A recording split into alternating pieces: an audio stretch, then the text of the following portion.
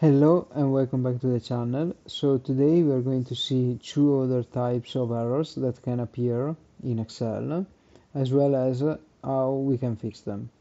So as you can see here, I have already opened my Excel sheet and I already have one type of error, which is the value error. So let's try to understand why we have this error. We usually have the value error when we are basically doing an equation that is not understood by Excel.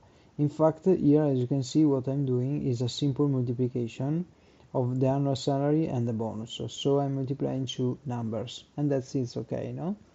The problem with the last cell is that if you look at it with F2, I'm multiplying the annual salary but with a text cell, corporate. And of course that is not acceptable for Excel, and so we are getting a value error.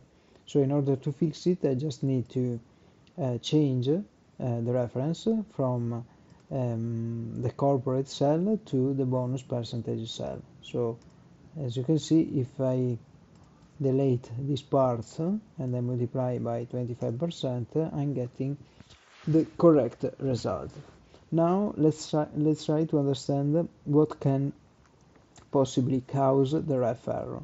So here, for example, if I try to delete the column C with Control minus, as you can see, I'm getting the ref error. Why? Basically because Excel is saying that the cells that I had before to compute the equation are not available in the sheet anymore.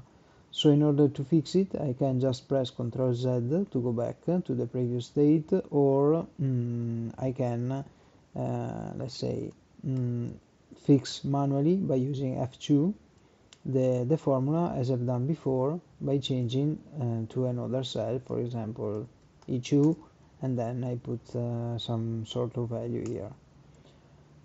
So I hope this video was useful, and let me know in case you have any questions or comments. Thank you very much.